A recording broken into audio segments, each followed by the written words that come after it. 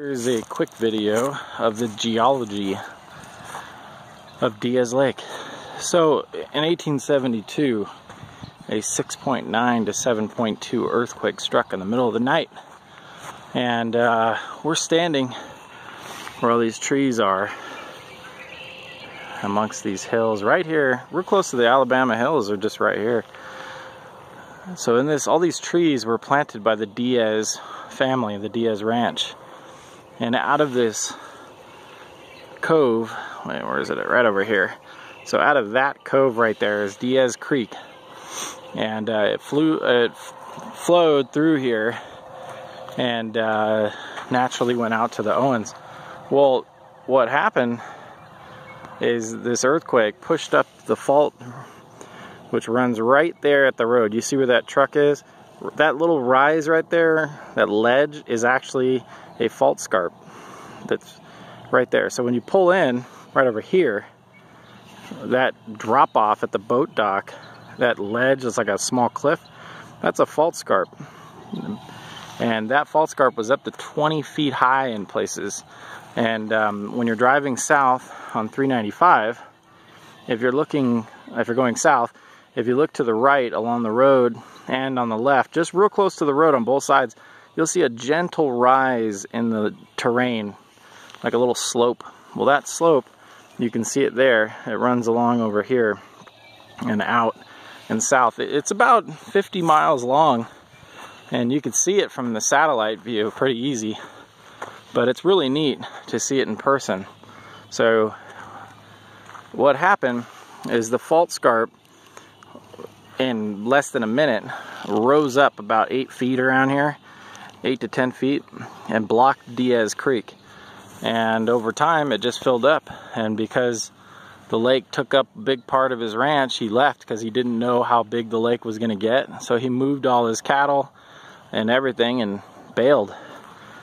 And turned out to be a pretty nice little lake. He should have stayed. He would have had fresh water in the middle of summer out here, which is not always easy to come by down here in the valley. So yep, so that's what it was. It blocked Diaz Creek and made this lake. So this is my favorite time of the lake, day at this lake is real close to sunset, when the Inyos are lit up. These are the Inyo Mountains right here, and the town of Beveridge is right up there. Very hard. The guys on YouTube have videos of it, of being up there. Man, hats off to those folks. That is a very hard hike. There's two ways to approach it, and I've seen the adventure hiker, Will, go up this side and make it, and then he came up the backside as well, so pretty impressive. Looking for that last minute nighttime bite right before we leave. So you get about 45 minutes. Once the sun's over there, it's a rule of thumb here in the Sierra, when the sun goes down on the other side, you have about 45 minutes, maybe an hour, before it's basically dark out here. So if you see the sun go down, it gets kind of like a shade right here. Don't leave just yet, because you'll have light for another 45 to an hour. So, but anyway, so that's the geology of the lake. Pretty neat history. They got the grave site over here in Lone Pine you can go check out. And sad fact, I guess, but it was just the way it was, that they buried the natives across the way. They didn't bury the natives and the miners in the same place. The pioneers had their own spot. So kind of cruel, but that's just the way it was, you know. In the days, that was the mentality. So anyway, but if you have any questions about the lake, or anything about the geology or whatever, let me know.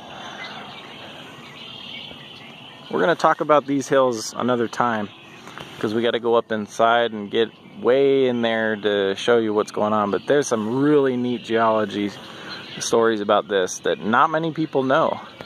So stay tuned. That's going to be a neat one. But we're going to have to four-wheel drive and hike, and it's going to be a really big video. Might come back and do that one in the spring. So that's it from the geology of Diaz Lake. Enjoy a little shot of the Inyos for a little bit.